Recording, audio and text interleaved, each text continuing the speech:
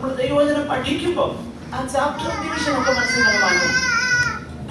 എന്നാലേ ശരിയായിട്ട് അത് നമുക്ക് ഗ്രഹിക്കാൻ കഴിയത്തുള്ളൂ. സൗകര്യത്തിന് വേണ്ടി 13-ാം അധ്യായം 1-ാം വാക്യം എന്നൊക്കെ പറയാമെങ്കിൽ കൂടെയും അത് it is not binding on us when we come to study God's word. അത് നമ്മെ അല്ലെങ്കിൽ അത് തടസ്സമായി നിൽക്കരുത്. അതിന്റെ 28-ാമത്തെ വാക്യം മുതലുള്ള വേദഭാഗവും ഇതുമായിട്ട് ചേർത്ത് ചിന്തിച്ചെങ്കിലേ ഇത് തമ്മിൽ കണക്ഷൻ ഉണ്ട് എന്ന് നമുക്ക് മനസ്സിലാക്കാൻ കഴിയത്തുള്ളൂ. അതായത് മുകളിൽ പറഞ്ഞതാകുന്ന ഉപദേശ വിഷയങ്ങൾ വളരെ ശക്തമാകുന്ന ഉപദേശം നൽകി കഴിഞ്ഞു. ഇനി തുടർന്ന് പറയുന്നത് അതുമായിട്ട് ബന്ധപ്പെടാത്ത കാര്യങ്ങളല്ല, അതുമായിട്ട് വളരെ ബന്ധമുള്ള കാര്യമാണ്. അതുകൊണ്ട് അതുമായിട്ട് ബന്ധമുള്ള കാര്യമെന്ന് പറയുന്നത് ഇങ്ങനെയാണ് നമ്മൾ വായിക്കുന്നത്. ആകയാൽ ഇളകാത്ത രാജ്യം പ്രാപിക്കുന്നത് കൊണ്ട് നാം നന്ദിയുള്ളവരായി ദൈവത്തിന് പ്രസാദം വരുമാറ് ഭക്തിയോടും ഭയത്തോടും കൂടെ സേവ ചെയ്യുക. നിശ്ചയമായിട്ടും ഇംഗ്ലീഷ് മലയാള വേദപുസ്തകത്തിൽ ഉപയോഗിച്ചിരിക്കുന്ന ആ വേദഭാഗം കൃത്യമായ ട്രാൻസ്ലേഷൻ എങ്കിലും നമ്മൾ പലപ്പോഴും ഉപയോഗിക്കുന്ന ഒരു പദപ്രയോഗമുണ്ട്, ദൈവത്തെ ആരാധിക്കുക എന്ന് നമ്മൾ പറയാറുണ്ട്. ഇംഗ്ലീഷ് വേദപുസ്തകത്തിൽ വിശേഷിച്ച് NIV അങ്ങനെയാണ് റെൻഡർ ചെയ്തേക്കുന്നത്. അത് വായിക്കാമോ നിങ്ങൾ ആരെങ്കിലും? NIV chapter 12 verse 28.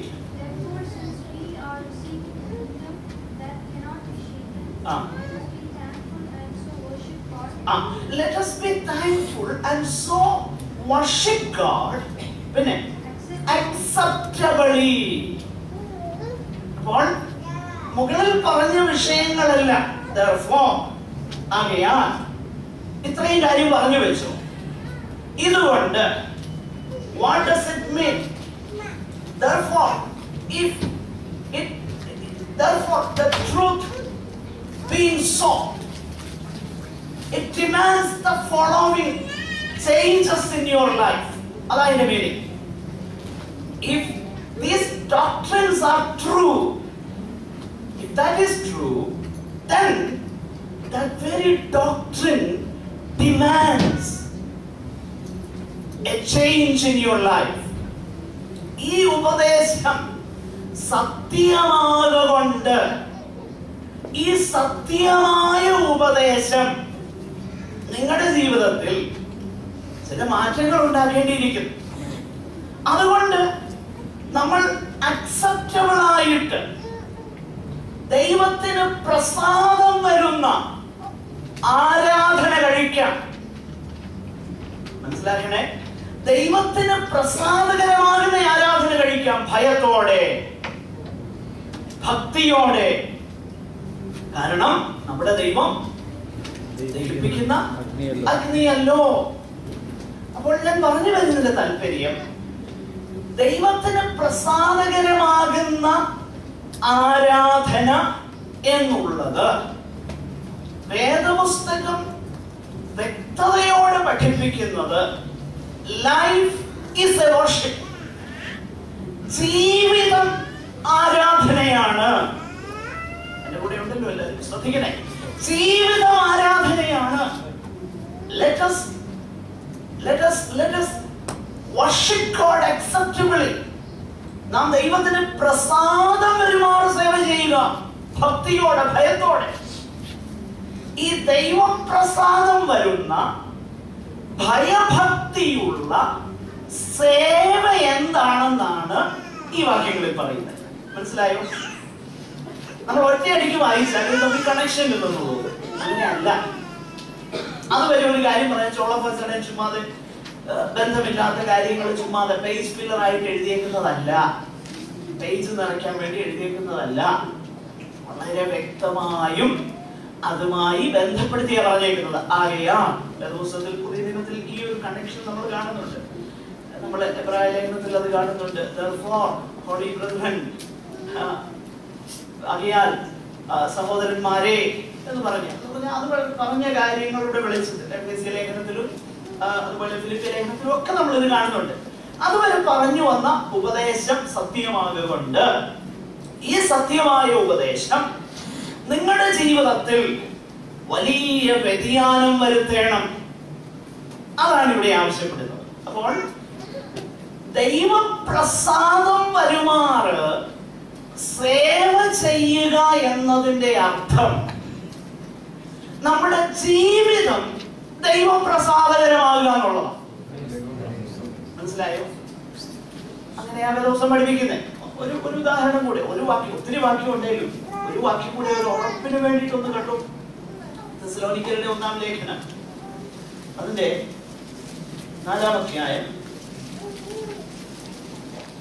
1-ാമത്തെ വാക്യം ഒന്ന് വായിച്ചു. ഒടുവിൽ സഹോദരന്മാരെ, ദൈവപ്രസാദം ലഭിക്കത്തക്ക വിധം നിങ്ങൾ എങ്ങനെ നടക്കണമെന്ന്. അത് ദൈവപ്രസാദം ലഭിക്കത്തക്കവണ്ണം നിങ്ങൾ എങ്ങനെ നടക്കണം നിങ്ങളുടെ ജീവിതം. അപ്പൊ ദൈവപ്രസാദം വരുന്ന ആരാധന ജീവിതമാകുന്ന ആരാധന കൊണ്ട് ദൈവപ്രസാദം ഉണ്ടാകുന്നത്. മനസ്സിലാക്കണേ? നമ്മൾ ഈ കേൾക്കുന്നതിന് തികച്ചും വിരുദ്ധമായ കാര്യമാണ് ഞാൻ ഈ പറയുന്നത്. എനിക്ക് നല്ലപോലെ അറിയാം. പക്ഷെ ഇതാ വേദപുസ്തകത്തിന്റെ സത്യം. ദൈവപ്രസാദകരമാകുന്ന ആരാധന ഒരു ദിവസം അരമണിക്കൂർ വേർതിരിച്ച് കൈയടിച്ച് പാടുന്ന നല്ല കാര്യം തന്നെ. അങ്ങനെ തന്നെ ചെയ്യണം. സ്വാതന്ത്ര്യമുള്ളിടത്തോളം വേറെ ആർക്കും ബുദ്ധിമുട്ടുണ്ടാക്കാതെ നമ്മൾ അങ്ങനെ ചെയ്യണം. അങ്ങനെ തന്നെ ചെയ്യണം. പക്ഷെങ്കിൽ അതല്ല ദൈവപ്രസാദം വരുന്ന സേവ. അത് ദൈവപ്രസാദം വരുന്ന സേവയാണെങ്കിൽ ആഴ്ചയിലെ 6 ദിവസങ്ങൾ ദൈവപ്രസാദം വരുന്നതാണെങ്കിൽ ആ ദൈവപ്രസാദം വരുന്ന ജീവിതത്തിന്റെ കവിഞ്ഞൊഴുക്കായിരിക്കണം ഒരു ദിവസം നമ്മൾ കടന്നു വരുമ്പോൾ ദൈവത്തെ സ്തുതിക്കുന്നത്. എങ്ങനെ ദൈവം പ്രസാദിക്കുന്നു? മനസ്സിലായോ? അപ്പൊ നമ്മൾ ഒരിക്കലും ചിന്തിക്കരുത് ദൈവപ്രസാദം വരുമാറ് സേവ ചെയ്യുക എന്ന് പറഞ്ഞാൽ ഒരു പ്രത്യേക വിഷയത്തെ കുറിച്ച് അല്ലെങ്കിൽ ഒന്നിച്ചുകൂടി പാട്ടുപാടി പോകുന്നതിനെ കുറിച്ചല്ല വേദപുസ്തകം പഠിപ്പിക്കുന്നത്. പിന്നെയോ ദൈവപ്രസാദം പെരുമാറ് ഭയത്തോടെ നന്ദിയുള്ളവരായി ഭക്തിയോടെ നമ്മൾ സേവ ചെയ്യുക. Let us worship God. Let us serve God acceptably. കാരണം നമ്മുടെ ദൈവം ദഹിപ്പിക്കുന്നല്ലോ. അത് കൃത്യമായി മനസ്സിലാക്കണമെന്നുണ്ടെങ്കിൽ ഞാനത് കണക്ഷൻ പറയാം. പ്രിയരെ, ആരും ഒച്ചത്തിൽ സ്തുതിച്ചില്ലെന്നും പറഞ്ഞ് ദഹിപ്പിക്കുന്ന അഗ്നി എന്ന് പറഞ്ഞു കഴിഞ്ഞാൽ ശിക്ഷയാണല്ലോ ഉദ്ദേശിക്കുന്നത്. അന്നോ അല്ലയോ? അന്നോ. ഉച്ചത്തിൽ സ്തുതിച്ചില്ലെന്നും പറഞ്ഞ് ശിക്ഷിക്കുമെന്ന് ഞാൻ കരുതുന്നില്ല. ഇപ്പൊ പിതാക്കന്മാര് നമ്മളോട് ആവശ്യപ്പെടുന്നു. പിതാക്കന്മാര് ഒരു കാര്യം ചെയ്യാൻ ആവശ്യപ്പെട്ടാൽ നമ്മളത് ചെയ്യുന്നില്ല. പിന്നെ പിതാവിനോട് വന്ന് പറയും, ഞാൻ ചെയ്യാം കേട്ടോ, ഞാൻ ചെയ്യാം. അയ്യോ പിതാവേ, അവിടുന്ന് എത്ര നല്ലവനാണ്, എത്ര ഉന്നതനാണ്, എത്ര വിശ്വസ്തനാണ്. അയ്യോ ഇതുപോലൊരു പിതാവിനെ എവിടെ പോയാൽ കിട്ടും? ഇങ്ങനെ രാവിലെ വൈകിട്ടും പറഞ്ഞുകൊണ്ടിരിക്കുന്നു, പറയുന്ന കാര്യം ചെയ്യുന്നില്ല. പിതാവിന് പ്രസാദമാകുമോ ഇല്ലയോ? ആകുമോ ഇല്ലയോ? ആകത്തില്ല. പക്ഷെ എന്തോ പറയുന്നേ, യോ ഈ പിതാവിനെ പോലെ ഞാൻ ചോദിക്കുന്നതെല്ലാം തരുന്നുണ്ട് ഈ പിതാവ്. എന്റെ ശരിയായിട്ടല്ലാത്ത ജീവിതമെല്ലാം കണ്ണടച്ചു വിടുക. പിന്നെ അനുഗ്രഹമാണ് ഈ പിതാവ്. യോ ഇതുപോലൊരു പിതാവുണ്ടോ? അവിടെയാണ് നമ്മുടെ ദൈവം ദഹിപ്പിക്കുന്ന അഗ്നിയല്ലോ. അതുകൊണ്ടാണ് ഇതേ വാക്യത്തിൽ നമ്മൾ കാണുന്നത്, ദൈവം ന്യായം വിധിക്കും. ഞാൻ ഇത് തെറ്റിദ്ധരിക്കരുത് ഈ പറയുന്നത്. കൈയടിക്കാത്തവരെ ന്യായം വിധിക്കുമെന്നല്ല എന്ന് പറഞ്ഞാൽ ഈ ഉപദേശി പറഞ്ഞു കൈയടിക്കേണ്ട എന്നല്ല ഞാൻ പറഞ്ഞത്. പിന്നെയോ ദുർനടപ്പുകാരെയും വ്യഭിചാരികളെയും ദൈവം, മനസ്സിലായോ കണക്ഷൻ? ന്യായം വിധിക്കുന്നത് ആരെയാ? ദുർനടപ്പുകാരെയും. അപ്പൊ പിതാവ്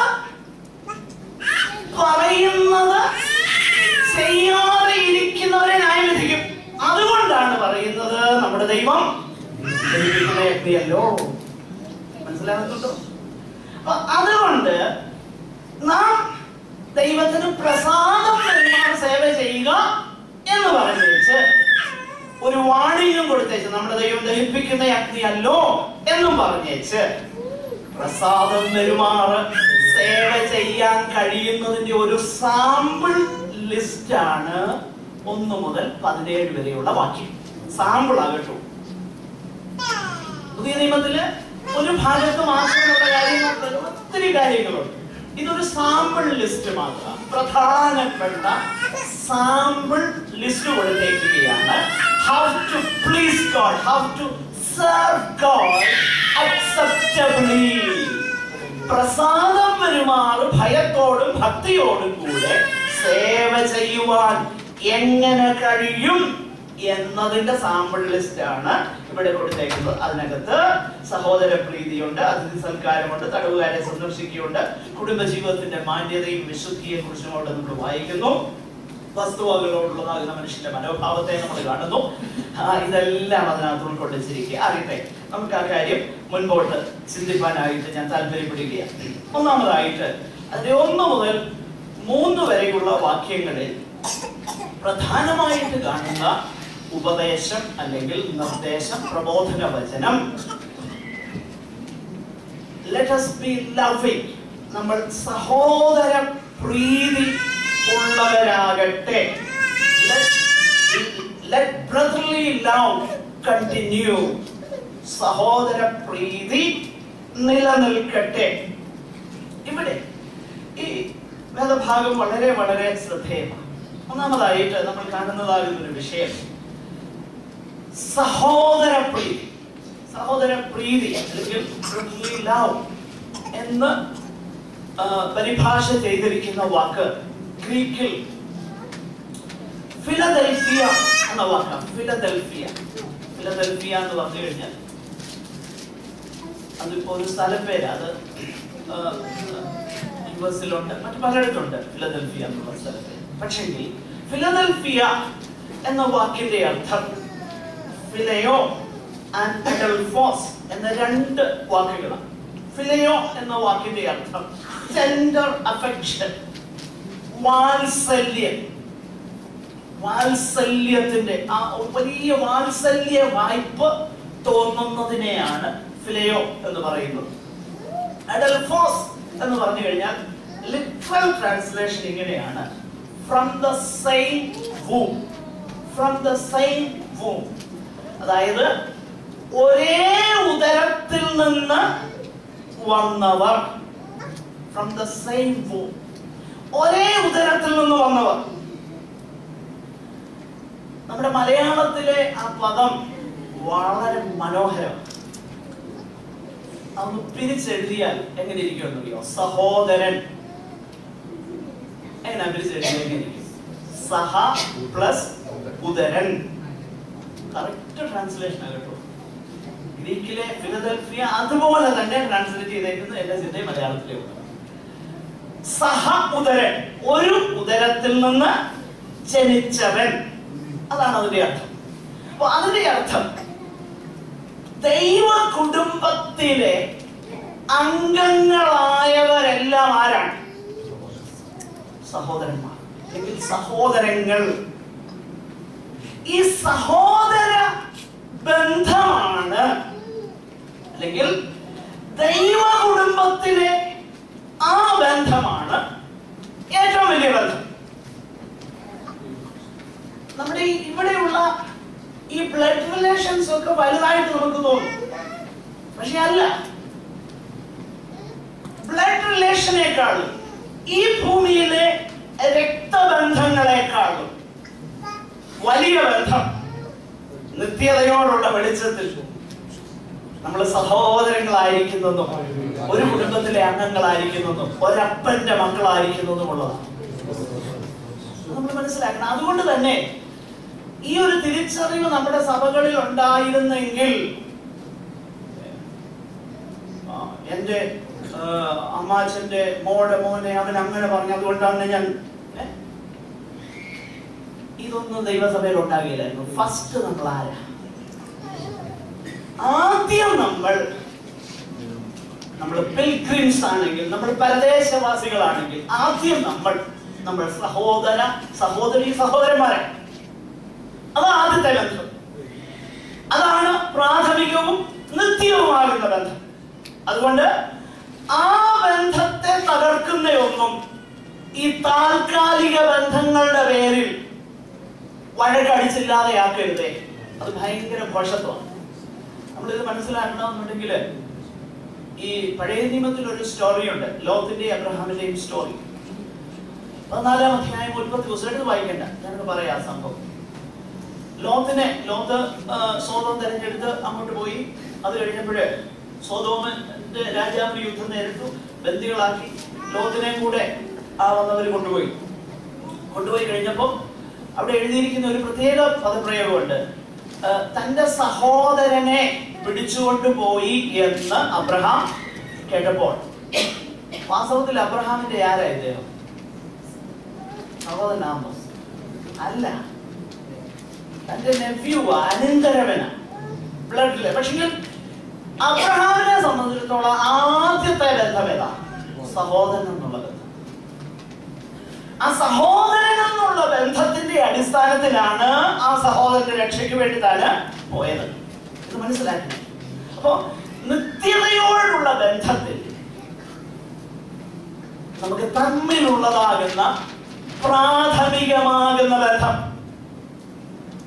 സഹോദരന്മാരെന്നുള്ളതാണ്. അത് കഴിഞ്ഞേ ഉള്ളൂ രക്തബന്ധങ്ങൾ. അത് നമ്മൾ മനസ്സിലാക്കണം. ആകട്ടെ, ഇത് നമ്മൾ മനസ്സിലാക്കുമ്പോൾ നമ്മൾ അതിന്റെ ശ്രേഷ്ഠത നമ്മൾ ഗ്രഹിക്കണം.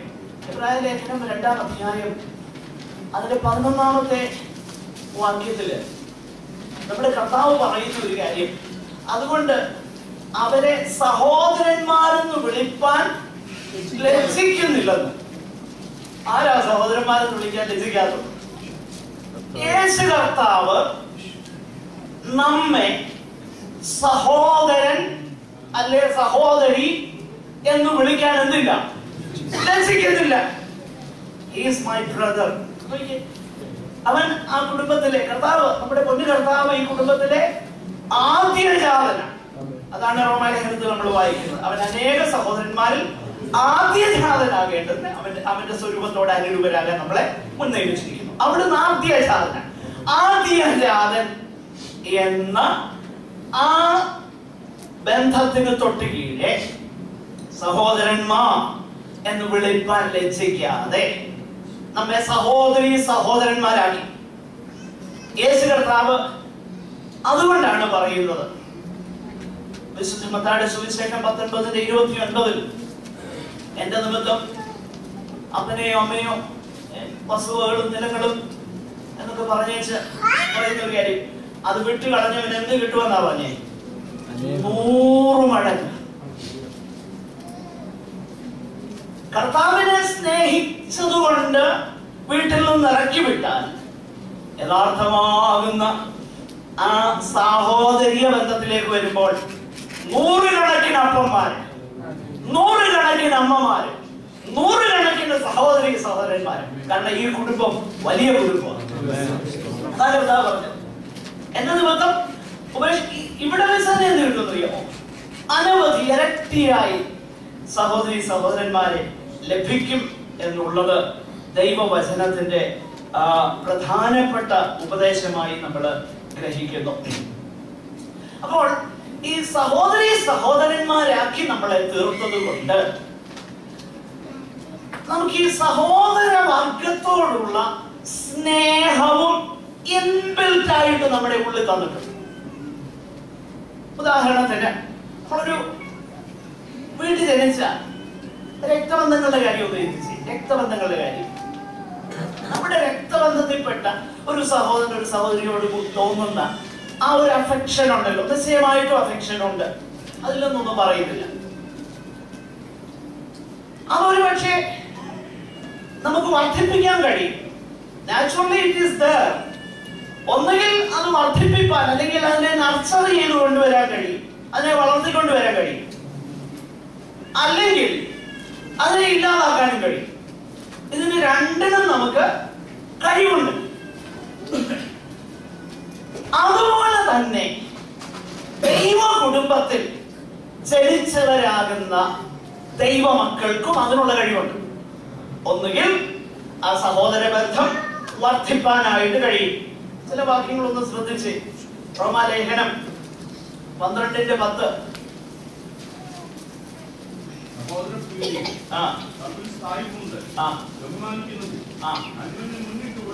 സഹോദര പ്രീതിയിൽ സ്ഥായി കൊണ്ട് ബഹുമാനിക്കുന്നതിൽ അന്യോന്യം മുന്നിട്ട് കൊള്ളുവേ.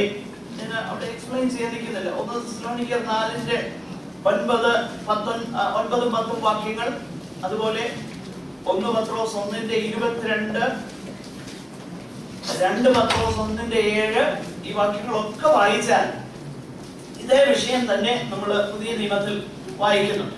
ആകട്ടെ, ഈ സഹോദര പ്രീതിയെ കുറിച്ച് പറയുമ്പോൾ എന്തുകൊണ്ടാണ് ഇത് വളരെ പ്രാധാന്യതയോടെ ദൈവത്തിന്റെ പരിശുദ്ധാത്മാവ് പറയുന്നത്? പ്രധാനമായിട്ട് 3 കാരണങ്ങളുണ്ട്. പ്രധാനമായിട്ട് there are at least 3 important reasons why the Spirit of God tells them to continue in brotherly love. ഒന്നാമത്തെ കാരണം, ഈ സഹോദര പ്രീതിയിൽ നമ്മൾ വർദ്ധിച്ചു വരുമ്പോഴാണ് ലോകത്തിന് നമ്മൾ ദൈവമക്കളാണെന്ന് മനസ്സിലാക്കാൻ കഴിയും. ഒരു വാക്യം ഒന്ന് വായിച്ചേ. യോഹന്നാന്റെ സുവിശേഷം 13-ാം അധ്യായം 34-35 വാക്യങ്ങൾ. യോഹന്നാന്റെ സുവിശേഷം.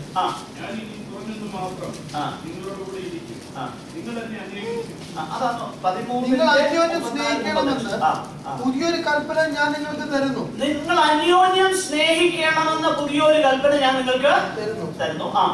ഞാൻ നിങ്ങളെ സ്നേഹിച്ചതുപോലെ നിങ്ങളും അന്യോന്യം സ്നേഹിക്കണം. എന്താണ് പുതിയ കൽപ്പന എന്ന് പറയാനുള്ള കാര്യം തന്നെയാണ്. പുതിയ കൽപ്പന എന്ന് പറയാനുള്ള കാര്യം, പഴയ കൽപ്പന പ്രകാരം അയൽക്കാരനെ നിന്നെ പോലെ തന്നെ സ്നേഹിക്കണം. അപ്പൊ അതുവരെ അറിയാവുന്ന ഏറ്റവും വലിയ സ്നേഹം, ലോകത്തിന് അറിയാവുന്ന ഏറ്റവും വലിയ സ്നേഹം എന്താണെന്നറിയോ? സ്വയസ്നേഹമാണ്. സ്വയസ്നേഹം, സെൽഫ് ലവ്. അതുകൊണ്ടാണ് പറഞ്ഞത് അയൽപക്കക്കാരനെ എങ്ങനെ സ്നേഹിക്കണം? നിന്നെ പോലെ. നീ നിന്നെ പോലെ സ്നേഹിക്കണം. അതായിരുന്നു ഏറ്റവും വലിയ സ്നേഹം. കാരണം മനുഷ്യന് അറിയാവുന്ന അത്രയേ ഉള്ളൂ. എന്നാ കർത്താവ് വന്നു കഴിഞ്ഞപ്പം ആ സ്റ്റാൻഡേർഡ് മാറ്റി. കാര്യം എന്തുവാ? കർത്താവ് വന്നത് ഞാൻ സ്നേഹിച്ചതുപോലെ എന്ന് പറഞ്ഞാൽ ആ സ്റ്റാൻഡേർഡ് മാറ്റി. സ്വയസ്നേഹത്തിന്റെ സ്റ്റാൻഡേർഡ് മാറ്റി. സ്വാർത്ഥതയുടെ സ്റ്റാൻഡേർഡ് അളവുകൾ മാറ്റി. പഴയ നിയമം അനുസരിച്ചുള്ള. എന്നിട്ട് പുതിയൊരു കൽപ്പന ഞാൻ തരുന്നു. ഏതാ പുതിയ കൽപ്പന? നിങ്ങൾ അന്യോന്യം സ്നേഹിക്കണം. എങ്ങനെ? ഞാൻ നിങ്ങളെ സ്നേഹിച്ച പോലെ. അതുകൊണ്ട് അത് പുതിയ കൽപ്പനയാണ്. മനസ്സിലായോ? അതുകൊണ്ട് അത് പുതിയ കൽപ്പനയാണ്. എന്നിട്ട് പറയുക, അങ്ങനെ ആ പുതിയ കൽപ്പന ഞാൻ നിങ്ങൾക്ക് തരുന്നത് കൊണ്ട്, അടുത്ത വാക്യം, ഞാൻ നിങ്ങളെ സ്നേഹിച്ചതുപോലെ നിങ്ങളും അന്യോന്യം സ്നേഹിക്കണമെന്ന് തന്നെ. നിങ്ങൾക്ക് അന്യോന്യം സ്നേഹമുണ്ടെങ്കിൽ നിങ്ങൾ എന്റെ ശിഷ്യന്മാരെന്ന് എല്ലാവരും അറിയും. നോക്കിയേ, അപ്പൊ അങ്ങനെ നിങ്ങൾ സ്നേഹിക്കുന്നെങ്കിലേ ലോകം നിങ്ങളെ കർത്താവിന്റെ ശിഷ്യന്മാരാണെന്ന് അറിയത്തോളം. എന്ന് പറഞ്ഞാൽ ലോകത്തിന് നമ്മെ ഇവാലുവേറ്റ് ചെയ്യാൻ ദൈവം തന്നെ വെച്ചിരിക്കുന്ന സ്റ്റാൻഡേർഡാണ് സഹോദരപ്രീതി.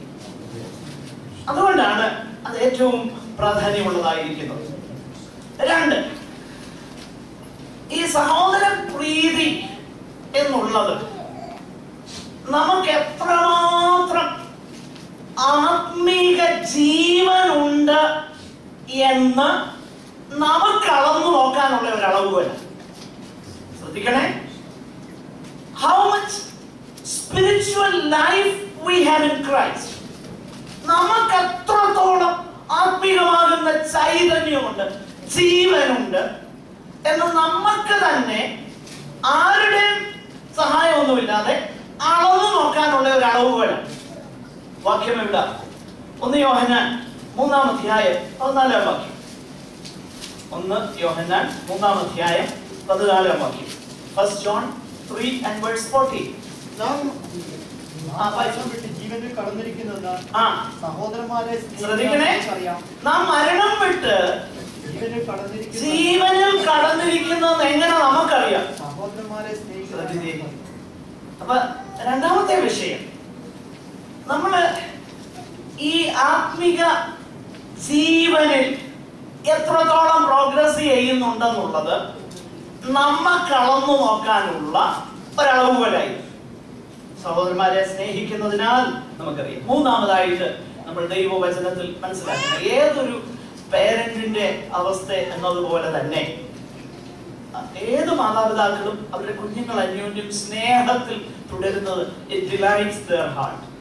അവർക്ക് വളരെ സന്തോഷമാണ്. അതുപോലെ തന്നെയാണ് ദൈവം. അതുകൊണ്ടാണ് 133-ാമത്തെ സങ്കീർത്തനത്തിൽ നമ്മൾ വായിക്കുന്നത്, ഇതാ സഹോദരന്മാർ ഒത്തൊരുമിച്ച് വസിക്കുന്നത് എത്ര ശുഭവും എത്ര മനോഹരവുമാകുന്നു. ആകട്ടെ, എന്നാൽ ഈ കാലഘട്ടത്തിന്റെ ഒരു പ്രത്യേകത എന്താണെന്ന് ചോദിച്ചാൽ, സവിശേഷത എന്താണെന്ന് ചോദിച്ചാൽ, കർത്താവ് തന്നെ പറഞ്ഞിട്ടുണ്ട്. മത്തായിയുടെ സുവിശേഷം 24:12, അധർമ്മം പെരുകുന്നത് കൊണ്ട് അനേകരുടെ സ്നേഹം തണുത്തുറഞ്ഞു പോകും. ആകട്ടെ, അത്രയും പറഞ്ഞ് ഞാൻ മുൻപോട്ട് പോവുകയാണ്. ഇനി രണ്ടാമതായിട്ട് ഒന്നാമത്തെ വാക്യത്തിന്റെ ഒന്നും രണ്ടും വാക്യവും ചേർന്ന് നമ്മൾ കാണുന്ന ഒരു കാര്യം, അതിഥി സൽക്കാരം മറക്കരുത്. അപ്പോ സ്നേഹത്തിന്റെ എക്സ്പ്രഷൻ ആയിട്ട്, സ്നേഹം എന്ന് പറയുന്ന ഒരു സെന്റിമെന്റ് അല്ല, it is hard work. Hard work ആ സ്നേഹം, really hard work.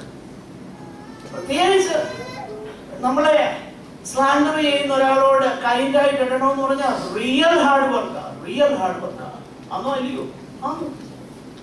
Love is hard work. It is real hard work. അപ്പോൾ സ്നേഹം എന്നുള്ളത് ഒരു സെന്റിമെന്റ് അല്ല. ഒരാളെ കാണുമ്പോൾ അയ്യോ പാപം എന്ന് ഹൃദയത്തിൽ തോന്നുന്നതല്ല സ്നേഹമെന്ന്. പിന്നെന്തുവാ സ്നേഹം എന്നുള്ളത്? It expresses itself in generosity. അത് നമ്മൾ മനസ്സിലാക്കണം. നമ്മുടെ പ്രവൃത്തി കൊണ്ട് അത് തെളിയിക്കപ്പെടുകയും. ഇപ്പൊ നമുക്ക് എത്രയോ പേരെ കണ്ട് അയ്യോ പാവം എന്ന് തോന്നാറുണ്ട്. അത് സ്നേഹമാണ്? അത് സ്നേഹമൊന്നുമല്ല. അതുകൊണ്ടാണ് ഇവിടെ നമ്മൾ വായിക്കുന്നത്, സഹോദര പ്രീതി നിലനിൽക്കട്ടെ. എന്നിട്ട് ഉടനെ ചേർത്ത് പറയുക, അതിഥി സൽക്കാരം മറക്കരുത്. ഇത് വിശേഷിച്ച് ആ കാലഘട്ടത്തിന്റെ ആ പ്രത്യേക സാഹചര്യത്തോടും ബന്ധപ്പെടുത്തിയാണ് പറഞ്ഞേക്കുന്നത്. കാരണം ആ കാലഘട്ടത്തിൽ അനേകര് കർത്താവിനെ സേവിച്ചത് കൊണ്ട് അവരെ വീട്ടിൽ നിന്ന് ഇറക്കിവിട്ടവരുണ്ട്. മാത്രമല്ല ഇവര് യാത്ര ചെയ്തൊക്കെ വരുമ്പോൾ ആ കാലഘട്ടത്തിലും സത്രങ്ങളുണ്ട്. പക്ഷെങ്കിൽ ദൈവമക്കൾക്കൊന്നും കയറി പാർക്കാൻ കൊള്ളുന്നതല്ലായിരുന്നു സത്രങ്ങൾ. അങ്ങനെ വരുമ്പോൾ ഒരു ക്രിസ്തുഭക്തൻ തന്റെ യാത്രയിൽ ഒരു സ്ഥലത്തു നിന്ന് മറ്റൊരിടത്തേക്ക് വഴിയാത്ര പോവുകയാണെങ്കിൽ അവൻ ആദ്യം അന്വേഷിക്കുന്നത് ദൈവമക്കൾ എവിടെയെങ്കിലും ഉണ്ടോ. കാരണം ദൈവമക്കൾ എവിടെയെങ്കിലും ഉണ്ടെങ്കിൽ അവർക്ക് അന്തി ഉറങ്ങാനുള്ളതാകുന്ന ഒരു സാഹചര്യം ഉണ്ട്. അതുകൊണ്ട് അപ്പൊ ആ കാര്യത്തെ കുറിച്ചാണ് ഇവിടെ പറയുന്നത്. നമ്മള് അതിനുള്ള ബന്ധത്തിൽ 1 യോഹന്നാൻ 3:17 ഒന്ന് വായിച്ചേ. 1 യോഹന്നാൻ 3:17. എന്നാൽ ഈ ലോകത്തിലെ വസ്തുവക ഉള്ളവൻ ആരെങ്കിലും തന്റെ സഹോദരന് മുട്ടുള്ളത് കണ്ടിട്ട് അവനോട് മനസ്സലിവ് കാണിക്കാൻ ഞാൻ ദൈവത്തിന്റെ സ്നേഹം അവനിൽ എങ്ങനെ വസിക്കും? അപ്പോ പ്രായോഗികമാകുന്ന വിഷയമാണ് സ്നേഹം, അല്ലാതെ സെന്റിമെന്റ് അല്ല. വളരെ ക്ലിയർ ആണ്. ഹാർഡ് വർക്ക് ആ സ്നേഹം. ഒന്ന് വെറുതെ നമ്മളൊരു കാര്യം കൊടുത്തുകൊണ്ടൊന്നും സ്നേഹമൊന്നും ആകുന്നില്ല. അതൊന്നും ചിന്തിക്കരുത്. ദാനധർമ്മം ചെയ്ത സ്നേഹമൊന്നും ചിന്തിക്കില്ല. എന്നൊക്കെ പറഞ്ഞ കാര്യം മനസ്സിലാക്കണം. നമ്മെ സ്ലാൻഡർ ചെയ്യുന്ന ഒരാളെ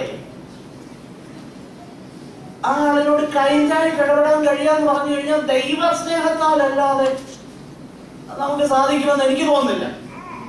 ഐ കനോട്ട് ഡു ദാറ്റ്. എനിക്ക് ചെയ്യാൻ ഒക്കെയില്ല. ദൈവ സ്നേഹത്താൽ നിറയപ്പെടാതെ ഒരിക്കലും അത് സാധ്യമല്ല. അതുകൊണ്ടാണ് ഞാൻ പറഞ്ഞത് ലവ് എന്ന് പറയുന്നത് ഹാർഡ് വർക്കാണ്. ഹാർഡ് വർക്കാണ്, റിയൽ ഹാർഡ് വർക്ക്. അതിന് വളരെ അധികം കൃപ നമുക്ക് ആവശ്യമാണ്. അപ്പോൾ സ്നേഹം എന്നുള്ളത് എക്സ്പ്രസ് ചെയ്യുന്നത് ഈ കാര്യങ്ങളിലാണ്. നമ്മുടെ പ്രവൃത്തിയിലൂടെ, വസ്തുവകളിൽ കൂടെ, നമ്മുടെ ഇടപാടുകളിൽ കൂടെ അങ്ങനെയാണ് സ്നേഹം എക്സ്പ്രസ് ചെയ്യുന്നത്. അതുകൊണ്ടാണ് സഹോദര പ്രീതി നിലനിൽക്കട്ടെ എന്ന് പറഞ്ഞിട്ട് ഉടനെ പറയുകയാണ് അതിൽ സർക്കാരം മറക്കരുത്. അപ്പൊ ദൈവത്തിന് പ്രസാദം പെരുമാറി സേവ ചെയ്യുന്നത് എങ്ങനെയാണ്? ഇങ്ങനെയാണ്. ദൈവത്തെ പ്രസാദിപ്പിക്കുന്ന ആരാധന കഴിക്കുന്നത് എങ്ങനെയാണ്? ഇങ്ങനെയാണ് കഴിക്കുന്നത്. അല്ലാതെ നമ്മള് വലിയ അടിമ കച്ചവടമൊക്കെ നടത്തിയേച്ച് പിന്നെ സുവിശേഷ വിലയ്ക്ക് വേണ്ടി കൊടുക്കുന്നു എന്ന് പറഞ്ഞ് കേൾപ്പിച്ചേച്ച് ഞായറാഴ്ചയോ വെള്ളിയാഴ്ചയോ വന്ന് കുറെ നേരം ബഹളം വെച്ചേച്ച് പോയാൽ ദൈവം പ്രസാദിക്കുമെന്ന് ആരും ചിന്തിക്കരുത്. നമ്മുടെ ദൈവം ദഹിപ്പിക്കുന്നതാണ്. മനസ്സിലാക്കണം. God is a consuming fire. അതുകൊണ്ടാണ് അതിനോട് അതിന്റെ ഇടയ്ക്ക് അത് പറഞ്ഞേക്കുന്നത്. മനസ്സിലാക്കണേ. നമ്മുടെ ദൈവം ദഹിപ്പിക്കുന്ന വ്യക്തിയാണ്. Don't trifle with that solemn warning. അത് ചെറുതായിട്ടൊന്നും നമ്മൾ എടുക്കരുത്. ആകട്ടെ, ഞാൻ സമയമില്ലല്ലോ, നമുക്ക് മുൻപോട്ട് പോകേണ്ടി ഒത്തിരി കാര്യം പറയാനായിരുന്നു. അപ്പോൾ ഇവിടെ നമ്മൾ വായിക്കുന്നത് അതാണ് ഗലാത്യർ ലേഖനം 6:10 ആകിയാൽ നാം അവസരം കിട്ടുപോലെ വിശേഷാൽ എല്ലാവർക്കും സഹ വിശ്വാസികൾക്കും നന്മ ചെയ്യുക. So expression of our love in our deeds, നമ്മുടെ പ്രവൃത്തിയിൽ നമ്മുടെ സ്നേഹത്തിന്റെ പ്രകടനം ആകട്ടെ. വിശേഷിച്ച് സഭാ ശുശ്രൂഷകന്മാരോടുള്ള ബന്ധത്തിൽ അങ്ങനെയുള്ളവരെ മാത്രമേ ഓർഡൈൻ ചെയ്യാവൂ എന്ന് നിർദ്ദേശമുണ്ട് പുതിയ നിയമത്തിൽ. തിത്തോസിന്റെ ലേഖനം 1:8 അതാ. സഭാ ശുശ്രൂഷകന്റെ പ്രാഥമികമാകുന്ന യോഗ്യത അതിഥി സൽക്കാര പ്രിയനായിരിക്കണം എന്നുള്ളതാണ്. അതാ ഒന്നാമത്തെ യോഗ്യത. അവിടെ അങ്ങനെ വായിക്കുന്നത്. അങ്ങനെയുള്ളവരെ കൈവപ്പ് കൊടുക്കാമെന്നാണ് പറഞ്ഞിരിക്കുന്നത്. അല്ലാതെ ചുമ്മാതെ വാളെടുത്തുകൊണ്ട് എല്ലാം വെളിച്ചപ്പാടൊന്നുമല്ല ദൈവസഭയിൽ. പിന്നെ നമ്മൾ വായിക്കുന്നതാകുന്ന ഒരു കാര്യം, അതപ്പോൾ നിങ്ങൾ ചിന്തിക്കൂ, അത് ഉപദേശമാർക്ക് വേണ്ടി മാത്രമുള്ള. എന്നാ വേറൊരു വാക്യം കൊണ്ട് വായിച്ചു, റോമർ 12:13. 12:13 എടുത്തു വായിച്ചു. പ്രാർത്ഥന ഉത്തിരിപ്പിൻ, വിശുദ്ധന്മാരുടെ ആവശ്യങ്ങളിൽ കൂട്ടായ്മ കാണിക്കുകയും അതിഥി സൽക്കാരം ആചരിക്കുകയും ചെയ്യും. അതെല്ലാവരോടും പറഞ്ഞിരിക്കുന്നു. പ്രാർത്ഥനയിൽ ഉത്തിരിപ്പിൻ, ശരിയാ. പക്ഷേ വിശുദ്ധന്മാരുടെ ആവശ്യങ്ങളിൽ കൂട്ടായ്മ കാണിക്കുകയും പിന്നെ അതിഥി സൽക്കാരം ആചരിക്കുകയും ചെയ്യുകയും. ഇത് നമ്മൾ മനസ്സിലാക്കണം. എന്നിട്ട് ഇവിടെ ഈ വേദഭാഗത്ത് പെട്ടെന്ന് മടങ്ങി വരാം, നമുക്ക് സമയമില്ലല്ലോ, പെട്ടെന്ന് പോകാം. നമ്മൾ ഈ ഭാഗത്തേക്ക് മടങ്ങി വരുമ്പോൾ എന്നിട്ട് അതിനോട് ചേർന്നൊരു കാര്യം പറഞ്ഞേക്കുന്നത് വളരെ ശ്രദ്ധേയമാണ്. അതിനാൽ ചിലർ അറിയാതെ ദൈവദൂതന്മാരെ സൽക്കരിച്ചിട്ടുണ്ടല്ലോ. ഇത് നമുക്ക് എല്ലാവർക്കും അറിയാവുന്ന ഒരു വേദഭാഗം. ദൈവദൂതന്മാരെ ആരാ സൽക്കരിച്ചത് എന്നുള്ളത് നമുക്കറിയാം. ഉൽപ്പത്തി പുസ്തകം ആരാ സൽക്കരിച്ചത്? അബ്രഹാം. ഓക്കെ, ഉൽപ്പത്തി പുസ്തകം 18-ാമത്തെ അധ്യായത്തിൽ നമ്മളത് വായിക്കുന്നുണ്ട്. ഈ ഓതറിന്റെ പഴയ നിയമ തിരുവെഴുത്തുകളോടുള്ള തന്നെ ആ സ്നേഹം അവിടെയും നമ്മൾ കാണാൻ കഴിയുന്നുണ്ട്. അവിടെ അപ്പോൾ ഇവിടെ ഈ ദൈവദൂതന്മാരെ സൽക്കരിച്ചിട്ടുണ്ടല്ലോ എന്ന് പറയുമ്പോൾ അതിന്റെ അർത്ഥം നമ്മൾ മനസ്സിലാക്കേണ്ടത് നമ്മളും ദൈവദൂതന്മാരെ സൽക്കരിക്കും എന്ന അർത്ഥം. ഒരു പക്ഷേ സൽക്കരിക്കാൻ സാധ്യതയുണ്ട്, ഇതൊന്നും പറയാൻ പറ്റുകയില്ല, മേ ബി. പക്ഷേ അങ്ങനെ എല്ലായ്പ്പോഴും ദൈവദൂതന്മാരെ സൽക്കരിക്കും എന്ന അർത്ഥത്തിലല്ല, നേരെ മറിച്ച് അബ്രഹാം അതിഥി സൽക്കാരം ചെയ്തപ്പോ ദൈവദൂതനാണെന്നൊന്നും അറിഞ്ഞുകൊണ്ടൊന്നും അല്ല ചെയ്തത്. അല്ല, ദൈവദൂതനാണെന്ന് അറിഞ്ഞുകൊണ്ടേ അല്ല ചെയ്തത്. അപ്പോൾ അതിന്റെ അർത്ഥം നമ്മൾ ദൈവസ്നേഹത്തിൽ, സഹോദര പ്രീതി, ദൈവത്തോടുള്ള സ്നേഹത്തിന്റെ അടിസ്ഥാനത്തിൽ ചെയ്യുന്ന ഒരു കാര്യത്തിന് it has got far reaching results. ഒത്തിരി ഉദാഹരണം പറയാൻ കഴിയും. അത് ഒരുപക്ഷെ എന്റെ അനുഭവങ്ങളൊന്നും പറയാൻ ഞാൻ ആഗ്രഹിക്കുന്നില്ല, അതുകൊണ്ട് ഞാൻ വിടുകയാണ്. ഫാർ റീച്ചിങ് ചെറിയ ചില കാര്യങ്ങൾ, ചില സന്ദർഭങ്ങളിൽ ദൈവസ്നേഹത്താൽ നിറഞ്ഞ് ചെയ്തത് ഭയങ്കര ദൂരവ്യാപകമാകുന്ന ഫലം ഉണ്ടാക്കുന്നത് എന്റെ ഈ കൊച്ചു ജീവിതത്തിൽ ഞാൻ കണ്ടിട്ടുണ്ട്. അപ്പൊ അതാണ് അതിന്റെ അർത്ഥം. എന്ന് പറഞ്ഞാൽ നിങ്ങൾ ദൈവസ്നേഹത്തിൽ സഹോദരപ്രീതി, എന്റെ സഹോദരനാണ് എന്ന് അവന്റെ നാമത്തോട് കാണിച്ച സ്നേഹം, അതായത് നിങ്ങൾ വിശുദ്ധന്മാരെ ശുശ്രൂഷിക്കുന്നതിനാലും അവിടുത്തെ നാമത്തോട് കാണിച്ച സ്നേഹം മറന്നു കളവാൻ. അപ്പോൾ ദൈവത്തോടുള്ള സ്നേഹത്തിന്റെ അടിസ്ഥാനത്തിൽ നിങ്ങൾ ചെയ്യുന്ന കാര്യങ്ങൾക്ക് നിങ്ങൾ ഉദ്ദേശിക്കുന്നതിനേക്കാളും ദൂരവ്യാപകമാകുന്ന ഫലങ്ങളുണ്ട്. അതുകൊണ്ട് അതിൽ വർദ്ധിച്ചു വരുവീൻ എന്നാണ് ഈ വാക്യത്തിന്റെ അർത്ഥം. അതിനാൽ ചിലർ അറിയാതെ ദൈവദൂതന്മാരെ സൽക്കരിച്ചിട്ടുണ്ടല്ലോ എന്ന് പറഞ്ഞാൽ അതിന്റെ അർത്ഥം ഇതാ. എന്ന് പറഞ്ഞാൽ നമ്മൾ ദൈവസ്നേഹത്തിൽ ചെയ്യുന്ന കാര്യത്തിന് ഒരുപക്ഷെ ഇന്ന് നമ്മൾ അതിന്റെ പ്രതിഫലം ഒന്നും കണ്ടില്ലെങ്കിലും നിത്യതയിൽ കാണും എന്നും കൂടെ അതിന്റെ അർത്ഥം. അപ്പോഴാണ് നമ്മൾ മറന്നു പോകരുത്. ആകട്ടെ, ഞാൻ മുൻപോട്ട് പോകട്ടെ. അടുത്തതായിട്ട് അതിന്റെ 3-ാം വാക്യത്തിലേക്ക് എങ്കിലും സഹോദര സ്നേഹത്തോടുള്ള ബന്ധത്തിൽ തന്നെയാണ് ആ കാര്യം നമ്മൾ മനസ്സിലാക്കേണ്ടത്. നിങ്ങളും തടവുകാർ എന്ന പോലെ തടവുകാരെയും നിങ്ങളും ശരീരത്തിൽ ഇരിക്കുന്നവരാകയാൽ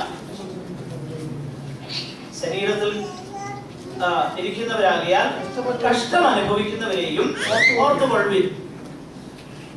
ഈ വിശുദ്ധന്മാരുടെ ഒരു പ്രധാനപ്പെട്ട ശുശ്രൂഷയായിരുന്നു prison visits. അത് നമുക്കറിയാം. 10-ാമത്തെ അധ്യായത്തിൽ നമ്മൾ കാണുന്നുണ്ട്. 10-ാം അധ്യായത്തില് 34-ാം വാക്യത്തില് തടവുകാരോട് സഹതാപം നിങ്ങൾ കാണിച്ചു. You are sympathetic to them എന്ന് പറഞ്ഞാൽ തടവുകാരോട് സഹതാപം കാണിച്ചു എന്ന് പറയുമ്പോൾ ഈ തടവുകാരായിരിക്കുന്നത് കർത്താവിന്റെ നാമം നിമിത്തമാണ്. എംപറർ വർഷിപ്പ്, അതായത് സീസർ ഈസ് ലോർഡ്, കൈസർ കർത്താവാണ് എന്ന് പറയുമ്പോൾ അല്ല, യേശു ആ കർത്താവെന്ന് കൺഫസ് ചെയ്തുകൊണ്ടിരിക്കുന്ന ഈ സാഹചര്യത്തിൽ കൈസർ കർത്താവല്ല, യേശു കർത്താവെന്ന് പറയുമ്പോൾ, അല്ലെങ്കിൽ കൈസറിന്റെ അനുമതിയില്ലാത്ത ഒരു സെക്ട്, ഒരു മതത്തിന്റെ അംഗമായിരിക്കുന്നത് തന്നെ ഭയങ്കര അപകടമാണ്. ഒളിച്ചും പാത്തും ഒക്കെ ദൈവത്തെ സ്തുതിച്ചും കൂട്ടായ്മയെ ആചരിച്ചും ഇവർ കടന്നു പോവുകയാണ്. അപ്പോൾ ഒരുവനെ പിടിച്ചാൽ അവനെ കാണാനായിട്ട് ചെല്ലുന്നവരെയും ന്യായമായിട്ട് ചിലപ്പോൾ എന്ത് ചെയ്യും? പിടിച്ചു ചെയ്യും. അപ്പോൾ അങ്ങനെ ആ ഒരു റിസ്ക് വ്യക്തമായി മനസ്സിലാക്കിക്കൊണ്ട് തന്നെ സഹോദര സ്നേഹം വർദ്ധിച്ചപ്പോൾ സ്വന്തം തൊലി രക്ഷിക്കുന്നതിനേക്കാളും സഹോദരനോട് സിമ്പതൈസ് ചെയ്യാനും അവന്റെ അടുത്തു പോകാനും ഈ സഹോദരന്മാർക്കെന്ന് ദൈവസ്നേഹത്താൽ അവരുടെ ഹൃദയം തുടങ്ങി. ഇതിന്നും പ്രസക്തമാണ്.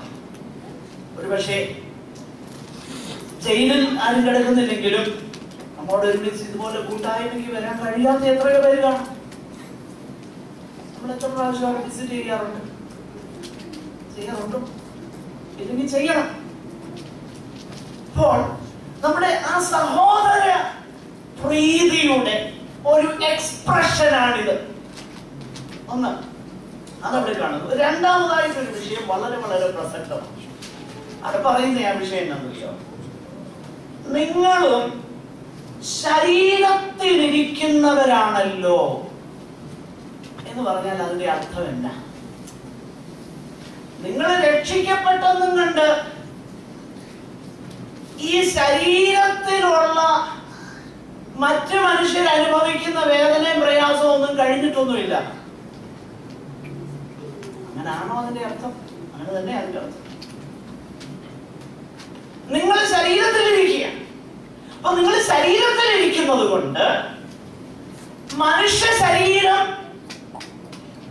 ഏതെല്ലാം പ്രയാസഘട്ടങ്ങളിൽ കൂടെ കടന്നു പോകുമോ അതിലൊക്കെ നിങ്ങൾ കടന്നു പോകും. അപ്പൊ വേദപുസ്തകം അതാ പഠിപ്പിക്കുന്നത്. ചിലരുടെ പഠിപ്പിക്കണ്ടെന്നറിയോ, രക്ഷിക്കപ്പെട്ട് കഴിഞ്ഞാൽ പിന്നെ രോഗം വരികയില്ല, രക്ഷിക്കപ്പെട്ട് കഴിഞ്ഞാൽ പിന്നെ പാപം ചെയ്യുന്നതുകൊണ്ട് ആ രോഗം വരുന്നതെന്ന് പറയാറുണ്ട്. ഓഫ്കോഴ്സ് ചില രോഗങ്ങൾ പാപത്തിന്റെ ഫലമായിട്ട് വരാറുണ്ട്, ഇല്ലെന്ന് ഞാൻ പറയുന്നില്ല. എന്നാൽ ഇവിടെ നമ്മൾ കാണുന്നതാകുന്ന ഒരു വിഷയം, നിങ്ങൾ ശരീരത്തിലിരിക്കുന്നു, ശരീരത്തിൽ കഷ്ടം അനുഭവിക്കുന്നവർ അവരെ ഓർക്കുക. ഇത് ബന്ധപ്പെടുത്തിയാൽ മതി. എന്ന് പറഞ്ഞാൽ ദൈവമക്കളെ, വിശുദ്ധന്മാരെ, നിങ്ങളുടെ ശരീരത്തിന്റെ വീണ്ടെടുപ്പ് കഴിഞ്ഞിട്ടില്ല. നിങ്ങൾക്ക് ആ വേദനയുണ്ട്, ഹൃദയത്തിൽ വേദനയുണ്ട്, ചിലപ്പോൾ ശരീരത്തിൽ വേദനയുണ്ട്, ബുദ്ധിമുട്ടുണ്ട്, പ്രയാസങ്ങളുണ്ട്, ചിലപ്പോൾ രോഗമുണ്ട്. ഇതെല്ലാം നിങ്ങൾക്കുണ്ട്. ശരീരത്തിൽ നിങ്ങൾ ഇരിക്കുകയാണ്, ശരീരത്തിന്റെ വീണ്ടെടുപ്പ് നടന്നിട്ടില്ല. എന്നാൽ ഇവിടെ ദോഹയിലുമുണ്ട്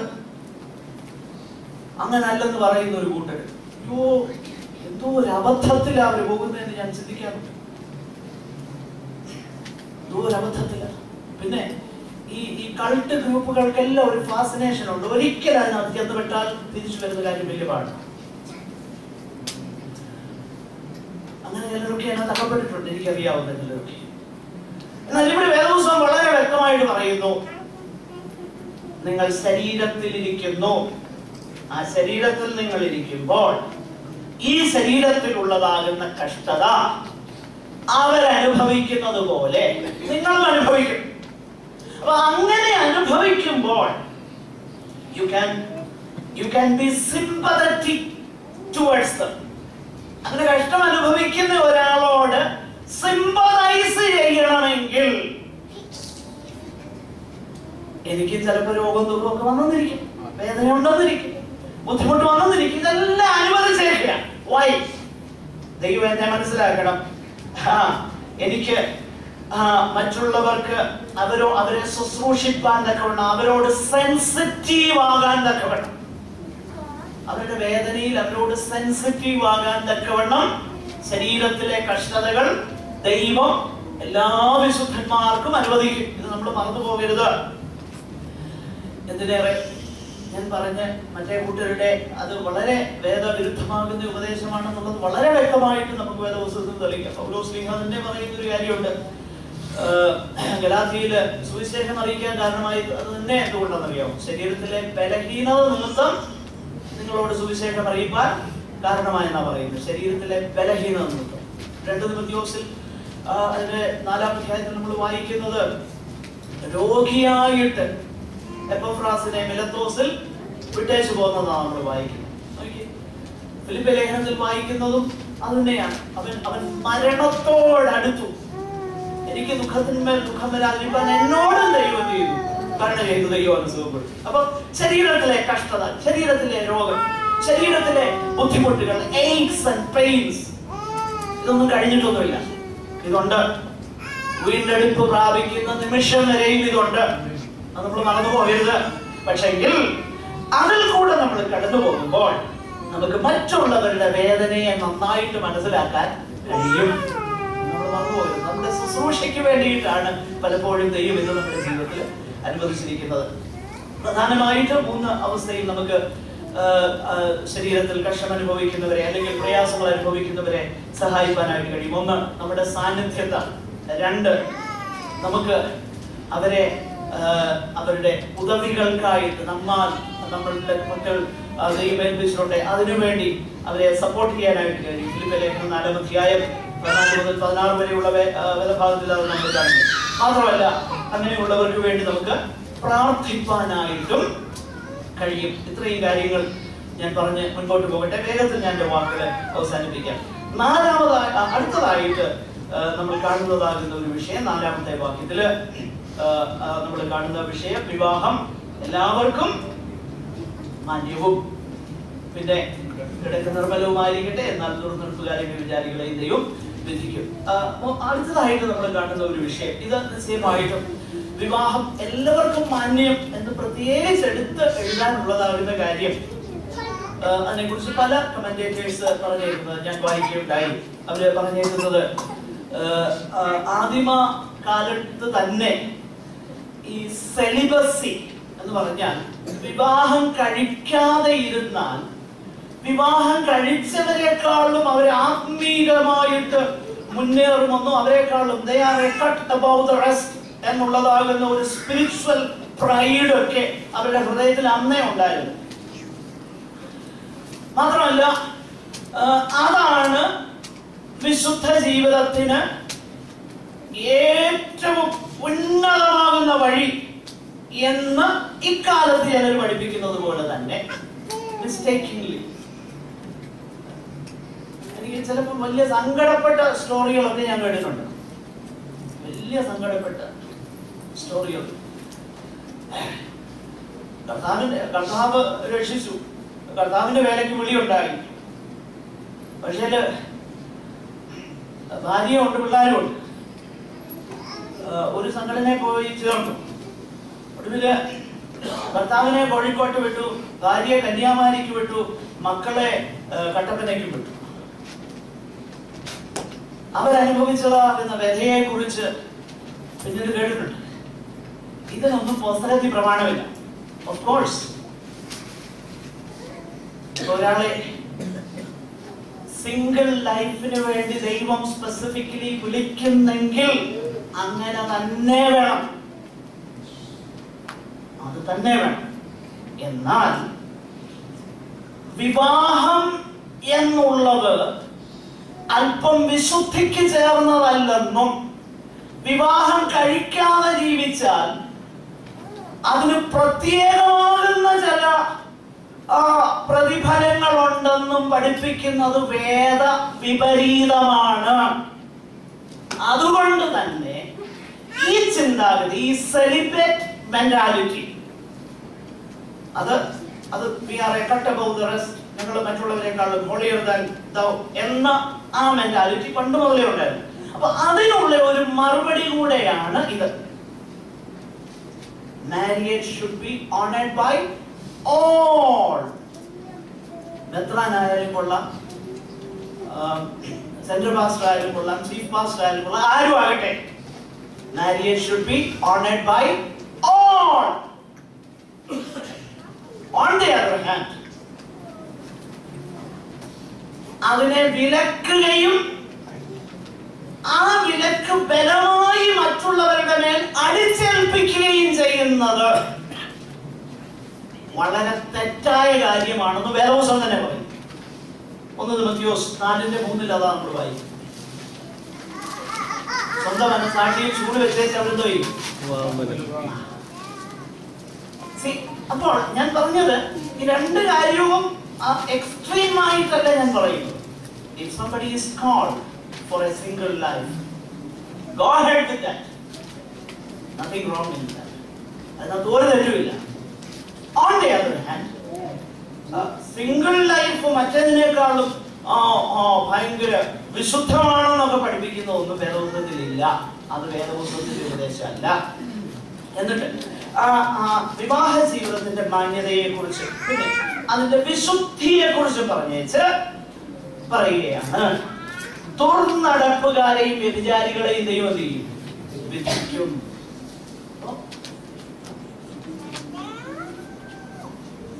എനിക്ക് എങ്ങനെ അക്സെപ്റ്റബിളി ദൈവത്തെ സെർവ് ചെയ്യാൻ കഴിയും? എന്റെ കുടുംബ ജീവിതം ഭദ്രമായിട്ടും വിശുദ്ധമായിട്ടും കാക്കപ്പെടാത്തിടത്തോളം കാലം എന്റെ സർവീസ് അക്സെപ്റ്റബിൾ അല്ലെന്ന് ചുരുക്കം. മനസ്സിലായോ? മുകളിൽ പറഞ്ഞ വാക്യവുമായിട്ട് ബന്ധപ്പെടുത്തിയാണ് നമ്മൾ മനസ്സിലാക്കേണ്ടത്. കുടുംബത്തിൽ നിന്ന് കറക്ഷൻ തുടങ്ങണം അക്സെപ്റ്റബിൾ സർവീസിന് വേണ്ടി. ദൈവത്തിന് പ്രസാദം വരുന്ന സേവനം ചെയ്യാൻ നമ്മൾ കുടുംബത്തിൽ നിന്ന് അല്ലെങ്കിൽ നമ്മുടെ ആ ഇമ്മീഡിയറ്റ് സർക്കിളിൽ നിന്നും ആണ് ആരംഭിക്കുന്നത്. അവസാനമായിട്ട് ഞാൻ പറഞ്ഞ് അവസാനിപ്പിക്കുന്നത് ഒത്തിരി ഹെവി സ്റ്റഫ് ആയോ എന്ന് എനിക്കൊരു ചിന്ത. അവസാനമായിട്ടുള്ള വിഷയം നമ്മൾ അടുത്ത ആഴ്ചയിൽ ചിന്തിക്കാനാണ് പോകുന്നത്. അത് നമ്മൾ വായിക്കുന്നത്, നിങ്ങളുടെ നടപ്പ് ദ്രവ്യാഗ്രഹമില്ലാത്തതായിരിക്കട്ടെ. 5-6 വാക്യങ്ങളൊന്ന് വായിച്ച് നമുക്ക് അവസാനിപ്പിക്കാം. നിങ്ങളുടെ നടപ്പ് ദ്രവ്യാഗ്രഹമില്ലാതായിരിക്കട്ടെ, ഉള്ളത് കൊണ്ട് തൃപ്തിപ്പെടുകയും. 2 കാര്യങ്ങൾ അവിടെ പ്രധാനമായിട്ട് കാണാം. ഒന്ന്, there is a warning against covetousness. അത്യാഗ്രഹത്തിനെതിരെയുള്ളതാകുന്ന ശക്തമാകുന്ന മുന്നറിയിപ്പ്. 2, encouragement of contentment. ഉള്ളതുകൊണ്ട് തൃപ്തിപ്പെടും. ഇതിന്റെ രണ്ടിന്റെ അർത്ഥം എന്താണ് എന്നുള്ളത് വ്യക്തമായിട്ട് നമ്മളൊന്ന് മനസ്സിലാക്കണം. അത് നമ്മൾ അടുത്ത ആഴ്ച ചിന്തിക്കും. മറ്റു ചില വേദഭാഗങ്ങളോട് വിളിച്ചത് ഉള്ളതുകൊണ്ട് തൃപ്തിപ്പെടും എന്ന് പറഞ്ഞു കഴിഞ്ഞാൽ ഒരാൾ ഒരു ജോലി കഴിഞ്ഞാൽ വേറെ ഒരു ജോലി വേണ്ട, ഒരു ഉയർച്ച വേണ്ട, അതാണോ അതിന്റെ അർത്ഥം എന്നൊക്കെ നമ്മളൊന്ന് ചിന്തിക്കുക. കാരണം അത് വളരെ പെർട്ടിനന്റ് ആയിട്ടുള്ള വിഷയമാണ്. ഉള്ളതുകൊണ്ട് തൃപ്തിപ്പെടുവേ എന്നിട്ട് പറയുക, ഈ ക്രൂഷ്യൽ ഏരിയാസിൽ, ഏതൊക്കെ ഏരിയാസിൽ? കുടുംബജീവിതം എന്ന ക്രൂഷ്യൽ ഏരിയയിലും ഭൗതിക സന്ധാരണം എന്ന ക്രൂഷ്യൽ ഏരിയയിലും ദൈവത്തിന്റെ ഏറ്റവും വലിയ സാന്നിധ്യമാണ് ദൈവം വാഗ്ദാനം ചെയ്തേക്കുന്നത്. ഞാൻ നിങ്ങളെ ഒരു നാളും കൈവിടുകയില്ല, ഉപേക്ഷിക്കുകയില്ല. അപ്പൊ ദൈവം ആവശ്യപ്പെടുന്ന കാര്യങ്ങൾക്ക് ദൈവം തന്നെ നമുക്ക് ഉദവി തന്നേച്ചാണ് ദൈവത്തെ അക്സെപ്റ്റബിൾ ആയിട്ട് സെർവ് ചെയ്യാൻ പറയുന്നത്. നമ്മൾ മറന്നു പോകരുത്. ഞാൻ നിന്നെ ഒരു നാളും ഉപേക്ഷിക്കില്ല, കൈവിടുകയില്ല, ഞാൻ നിന്നോട് കൂടെ ഉണ്ട്. അതുകൊണ്ട് പറയുകയാണ്, ആകയാൽ ദൈവം എനിക്ക് തുണ, ഞാൻ പേടിക്കുകയില്ല.